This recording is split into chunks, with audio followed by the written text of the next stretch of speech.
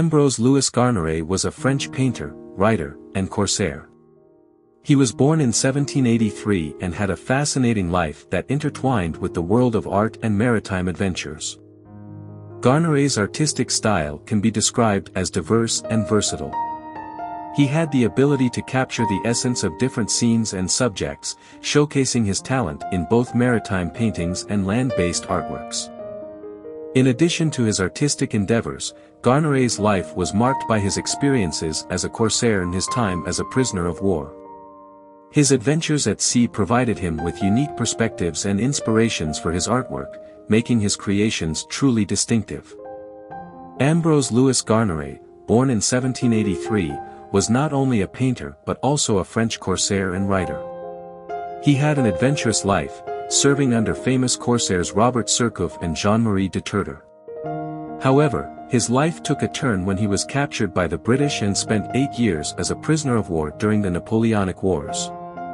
Despite this setback, Garneray continued his career as a painter after his repatriation. He created numerous artworks that showcased his experiences at sea and his love for marine themes.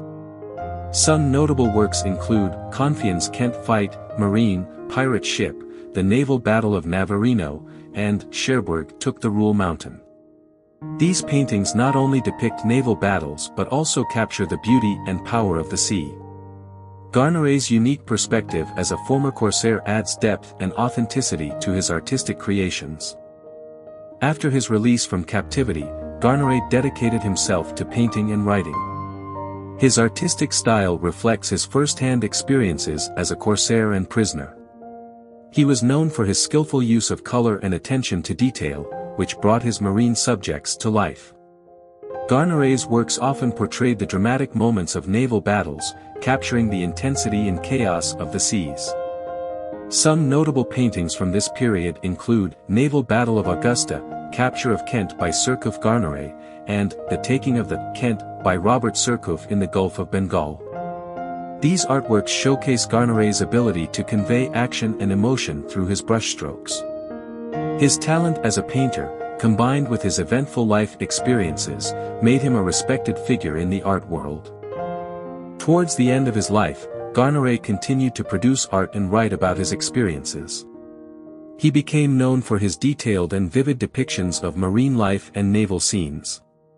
In his later years, he explored new artistic techniques and experimented with different styles, showcasing his versatility as an artist.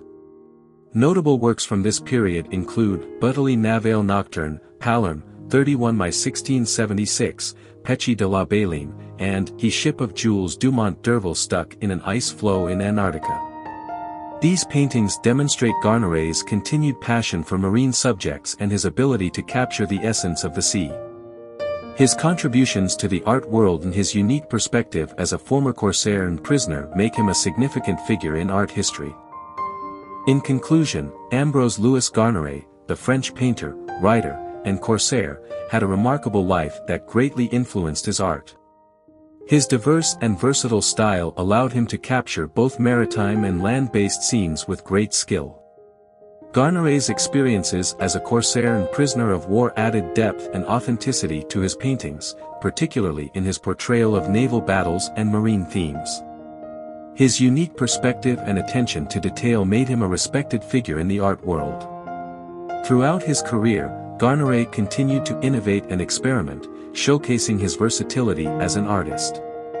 His contributions and unique life story solidify his significance in art history.